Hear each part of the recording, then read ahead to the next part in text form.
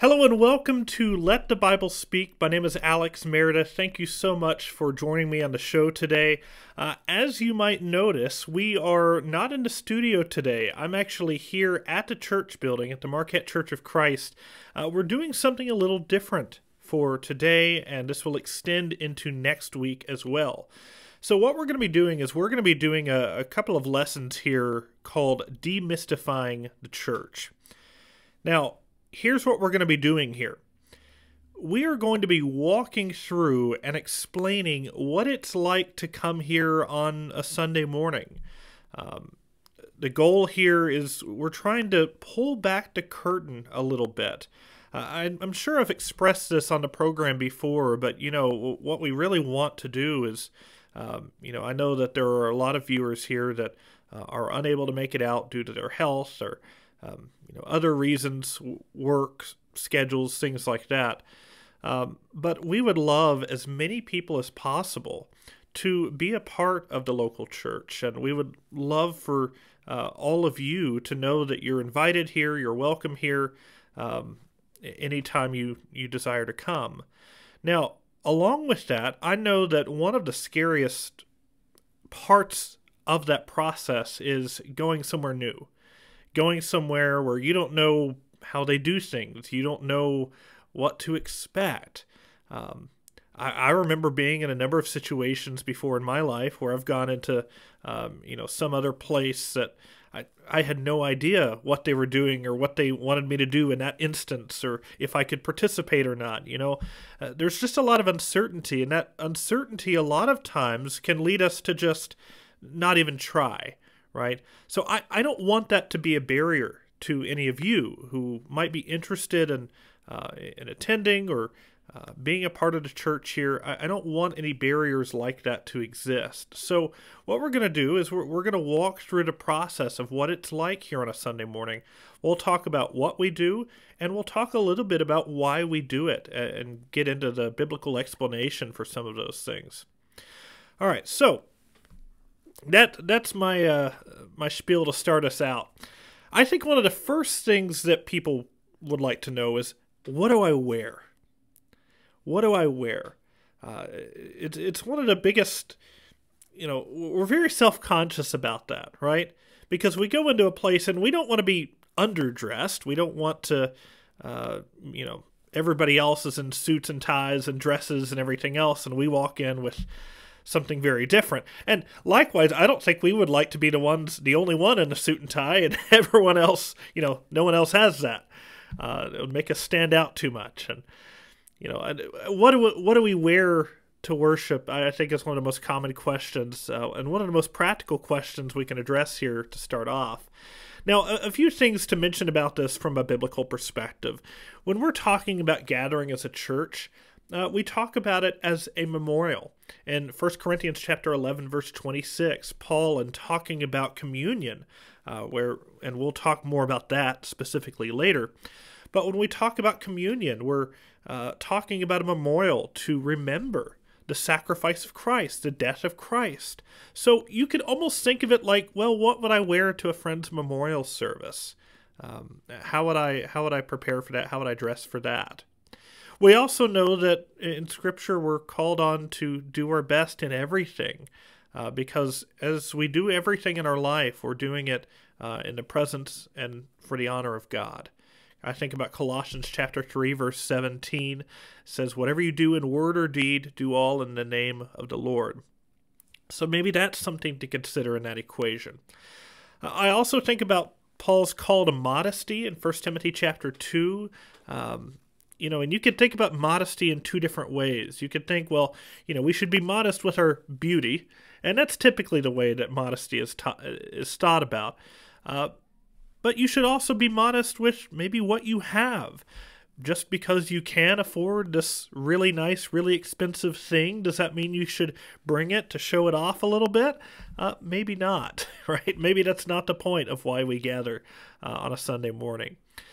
Ultimately, I think when you were talking about what we wear, maybe we should try to do our best, but I think ultimately it's an arbitrary distinction. James chapter 2, starting in verse 2, I want to read this to you. For if a man wearing a gold ring and fine clothing comes into your assembly, and a poor man in shabby clothing also comes in, and if you pay attention to the one who wears the fine clothing and say, "You sit here in a good place," while you say to the poor man, "You stand over there," or "Sit down at my feet," have you not then made distinctions among yourselves and become judges with evil thoughts? Right? So I don't know that there's a concrete blueprint, and I think the funny thing in this passage is that neither of them are necessarily criticized for what they wear.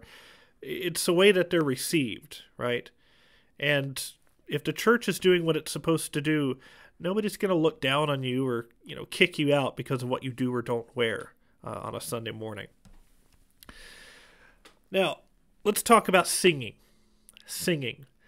This is a sensitive topic for some people. I'm going to pull something out here. Whoops. This is the hymnal that we use on Sunday mornings when we do sing. Here's how we go about it. Typically, we're all there in the auditorium upstairs. We don't have pews. We have those linked chairs, if you're familiar with those. But we have them in rows, and they're facing towards the front up to a little small stage up there. And so when it's time for songs to be sung, we have one song leader that normally varies depending on week by week. We have one song leader per service. So the song leader will go up. He will take a hymnal, open it up to a song, set it down there on the pulpit, and then he will start the song in a certain key. And sometimes he'll move his hand to the rhythm of the song to lead people in that song and show them the pace of it. And everybody in that auditorium also has their hymnals open, and they too are singing along with the song leader. It's not just the song leader up there that's singing. It's everybody in the whole auditorium is invited to sing and join in that singing. Now, why do we do that? Well, first of all, and we're going to go to a few passages here, it's commanded. We could go to a lot of different places for this. But in Colossians chapter 3, verse 16, we're told this: "Let the word of Christ dwell in you richly, teaching and admonishing one another in all wisdom, singing psalms and hymns and spiritual songs with thankfulness in your hearts to God." So sing those songs of praise, right? We also know that when we sing, we're following this biblical example that's been set for us. What do we see Jesus and the disciples doing? Right after the Passover feast, the institution of the Lord's Supper, which again, we'll get to that in a minute. But right after they finished that, it said, "And when they had sung a hymn, they went up to the Mount of Olives." Singing was a regular part of the worship process for Jesus, for his disciples, and for the early church. We also know that when we sing words of praise, we are singing to God, who is worthy to receive that praise. In Revelation chapter 4, verse 11, you have the 24 elders in the throne room of God singing, quote, "Worthy are you, our Lord and God, to receive glory and honor and power, for you created all things, and by your will they existed and were created." We also know that we sing in order to recall the works of God. So part of what we do when we sing is we're praising God, meaning that we're identifying the attributes of God, of God's character. We're talking about who he is. We're also talking about what he's done. So in Psalm 105, verse 1, "Oh, give thanks to the Lord, call upon his name, make known his deeds among the peoples, sing to him, sing praises to him, tell of all his wondrous works." So we're recalling the works of God, and we're reminding each other, right? We're reminding each other of what God has done, and there's something encouraging about that. We also know that singing, it's an outpouring of our emotion. It's a way for us to express how we feel when we don't know how else to do it. That's the best way I've come to conceptualize it. So in James chapter 5, verse 13, "Is anyone among you suffering? Let him pray. Is anyone cheerful? Let him sing praise." Right? Now, if you were to come to the Marquette Church on a Sunday morning, You might be. It depends on your background and what you're used to and maybe what you grew up with, but you might be a little surprised to find out that as you come into our auditorium, we don't have a piano, we don't have an organ, we don't have guitars, we don't have a drum set or anything like that. When we sing, we just sing. And I thought I'd spend just a minute here to explain why it is that we do that. And it really boils down to three reasons. First of all, there's the biblical reason, the biblical case for it. We see that in the Old Testament, and if you see me reaching over to my left here on this side, I'm reaching over to my notes here so that I can see them. We see that in the Old Testament, instrumentation was very common in the worship process. In fact, in 1 Chronicles chapter 23, verse 5, we see David assigning all of these people to be in charge of the creation of musical instruments to be used in worship. But even in the Old Testament itself, it recognized the danger of empty worship, right? There's a passage in Amos chapter 6 that talks about people who, are participating in these, quote, idle songs played by the harp, and they really just become passive participants in that case, and there's really no substance to it. And then secondly, the second part of that biblical reasoning is that in the New Testament, when we do have ecclesiastical worship described, meaning the worship of the church gathering, when we do have that described, there are no instances of instrumentation being used. So the basic thought there is, that's the formula we're given. We don't really feel we have the right to change that. There's a historical reason as well. Historically, we know that the early church did not utilize instrumentation in worship. And this was really the case up until around the 10th century A.D. It was not common at all. In fact, it was often spoken against because of its association with non-religious or alternative religious practices. There's a practical case for this also. Instrumental worship, and this is where I get a little bit into, I suppose you could say, my opinion, although this is, I don't know, something I suppose I've observed again, just in my experience. Instrumental worship doesn't seem to be as conducive to thoughtful and collective worship. When you do have something become more of a performance, the focus on the content tends to dissipate and people become less inclined to participate in that process. People are a lot more inclined to think, well, I'm not as good as those singers up there, so why would I join in and make it sound worse, Now, again, it's not my place to make any sort of final judgment on those who practice differently in this regard, but this is what the Marquette Church has decided to do, and I thought I'd give you a little explanation of why that is. Now, with regards to worship, I've found a few, what I think are some pretty interesting quotes here. People observing early Christian worship services. Pliny in 112 A.D. describes it this way. He says, they sang in alternate verses a hymn to Christ. Justin Martyr, in the middle of the 2nd century, describes the people sing out their assent. Clement of Alexandria, sometime towards the end of the 2nd century, describes Christians praising, hymning, blessing, singing. One last note on singing before I leave this topic here. Psalm 100. Psalm 100 verse 1 says, make a joyful noise to the Lord. It doesn't say make a skillful noise to the Lord. I know that a lot of people's apprehension with singing is, well, I'm not a very good singer. And if I sing, then the people in front of me are going to turn around and say, what are they doing?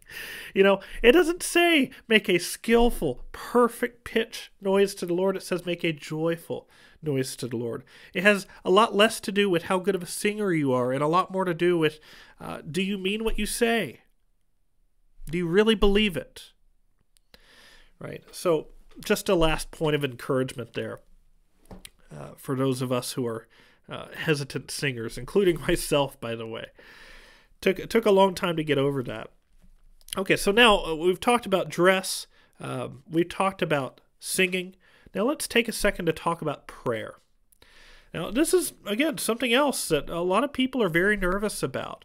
And part of it, I know, is that when we talk about prayer within different groups, we're talking about maybe different things, or people imagine different things, or there are different postures that people take and different phrases that are said. When we're talking about prayer, fundamentally, we are talking about talking to God. This can be done on an individual level. This can be done congregationally as a group. This can be verbal, nonverbal. It can be anytime, anywhere. Because God's presence is within every Christian, right? It's not localized to some far-off temple. You can pray wherever and whenever you'd like. So when we pray here at the Marquette Church, here's typically how it goes. Similar to how we have a song leader come up, we typically have somebody who will get up and they will go to the front. They will either go up onto the stage behind a pulpit where there's a microphone just so people can hear them, or they'll go down to the communion table where there's a microphone as well, and they'll pray. And typically, they and most of the people in the auditorium will bow their heads, close their eyes like this, and that's what most people tend to do. And so the person will go through the prayer. Oftentimes they are thanking God for things that he has done. They are requesting things. So maybe we're praying for people who are sick. We're praying for their healing. So we pray for God's intervention in life. We pray for his blessing. We can pray about all sorts of things, right? So when the prayer is over, typically the person leading the prayer will say, "In Jesus' name," or "In the name of Jesus, amen." And then you'll have people out in the audience say, "Amen." It's not a rule. You're not required to say that. But the reason that that's done is when we say amen, that's actually a word that we see a lot in the New Testament. And a lot of the translations don't translate it. It's actually what's known as a transliteration. So the Greek letters are alpha, mu, epsilon, nu, which is A-M-E-N. So that word didn't get translated a lot. And so a lot of people actually don't know what it means. And all it means is, yes, I agree, truly, verily. There are a lot of different ways to translate it. But essentially, when we say amen at the end of a prayer, it's this statement of, yes, let that be so. I agree. It's like the prayer is the writing of a contract. And when you say amen, then what you're doing is you're making that prayer your own. It's not just the person leading the prayer who's praying. It's the whole congregation. And we, I suppose you could say, sign off on it at the end to say, yes, that is my prayer as well. So that's why that's done in that manner. Now, why do we do it in the first place? Well, like many things, we do it because it's commanded, first of all. If we go to Philippians chapter 4, I'm going to read here in verse 6. Philippians 4:6. Do not be anxious about anything, but in everything, by prayer and supplication, with thanksgiving, let your requests be made known to God. So we pray because it's commanded. We also know that we're following this example that's been given to us. Luke, in Luke chapter 5, verse 16, makes this really interesting remark about how Jesus often went into the wilderness to pray. If Jesus did it a lot, don't you think we probably need to, right? In Acts chapter 12, verse 5, James has been killed. He's been martyred, and Peter's been thrown into prison. And you see the church faithfully lifting him up in prayer, praying on his behalf, right? So we're following this example that's given to us. Prayer can serve a number of functions as well. We pray in order to thank God for what he's done. For the things that we have, perhaps. We pray in order to praise. We see this a lot in the Psalms. We acknowledge who God is. That's how the Lord's Prayer starts. Our Father in heaven, holy is your name. That's a form of praise. It's recognizing God's praiseworthy attributes. We petition God. This is normally what people only think of when they think about prayer. We're just asking God for things. Yeah, that is part of it, but it's not the whole of it. But yeah, we can petition God for his intervention in life. We can also use prayer to repent, to turn away from our sins, to confess those things to God, and to pray for strength to stand against temptation in the future. Ultimately, we pray because we believe that God hears us, and we believe that God is able to affect real change in the world, right? That's ultimately why we do it. If we look at 1 John chapter 5, verse 14, we read, "And this is the confidence that we have toward him, that if we ask anything according to his will, he hears us. And if we know that he hears us in whatever we ask, we know that we have the request that we have asked of him." Right? And there was something mentioned there about God's will. I mentioned it earlier, but I didn't elaborate on it. Did you notice I said something about how we pray in Jesus' name? Right? John 14:13, Jesus says, "Whatever you ask in my name, I will grant unto you." Whatever you ask in my name. So why do we do that? Well, on one hand, we're invoking the power of the name of Jesus. That really means something, right? We're praying that God, not just anybody, but that God takes action in this world. Nobody else can do these things, but God can. What we're also doing is we're admitting that our requests are subject to God's desire. God is not a vending machine. If he wants this to happen, and you pray for it, yes, it will occur. That will be true. But if it's not in his will, you can want that Corvette all you want, but it may not be in God's will, right? So it's a confession as well. Now, I know that just a couple more things here on prayer. When we talk about prayer, a lot of people are concerned about posture. When we look at Scripture and what it says about the posture of prayer, sometimes prayer is done bowed down. We see that, I think, in Ephesians chapter 3, verse 14. "For this reason, I bow my knees before the Father." 1 Kings chapter 8, verse 22, we see Solomon in the dedication prayer of the temple. He's standing up, raising his hands to the heavens, praising God, and then praying. We see something similar in 1 Timothy chapter 2, verse 8.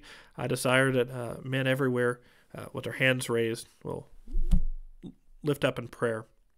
So, we see a variation there. There doesn't seem to be one definitive rule, but there certainly are warnings about being prideful or distracting in the prayer process. So just something to keep in mind there.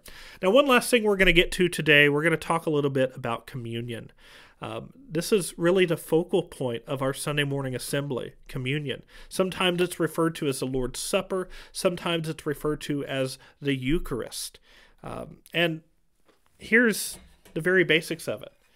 We have this tray here will be passed around with a piece of unleavened bread. And as it's passed around, people will break it and then eat it. That bread symbolizes the flesh of Jesus, the body of Jesus. And then we have this cup that's typically served, if I can fit this in a shot, it's typically served in a tray like this, and you have a little cup. We use grape juice. Some places choose to use wine. In the ancient world, the difference between the two wasn't really that significant because their wine wasn't very heavily fermented. So in any case, that's sort of an aside, but we drink this cup, and that symbolizes Jesus' blood. And what it really is it's a reminder of Jesus' sacrifice. It's reminding us of that thing that happened 2,000 years ago. Jesus died on the cross. And as we ourselves are the ones, by the way, breaking the bread, we are in some way recognizing that we are the ones who caused that body to be broken. We are the ones consuming that blood. Our sin is what put him there and held him there, right? So it's a confession. It's a statement of faith. This is commanded as well in 1 Corinthians chapter 11, and I know I'm running short on time. I'm having to time myself here this time. I don't have the wonderful help of the studio at the moment, so I'll try not to overshoot here.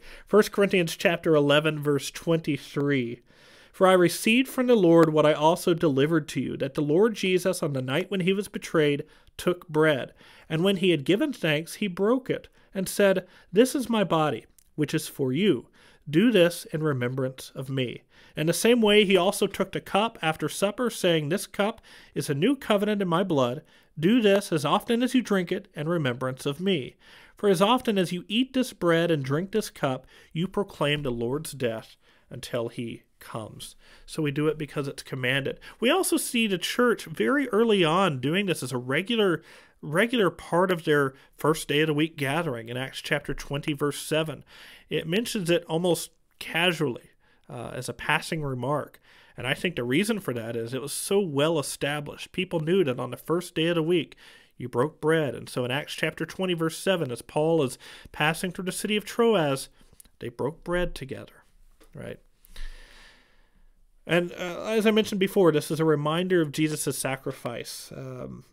That's why in verse 26, as often as you eat this bread and drink this cup, you proclaim the Lord's death until he comes. Verse 29, for anyone who eats and drinks without discerning the body eats and drinks judgment on himself. It forces us to reflect. Are we living like people for whom Christ died, right?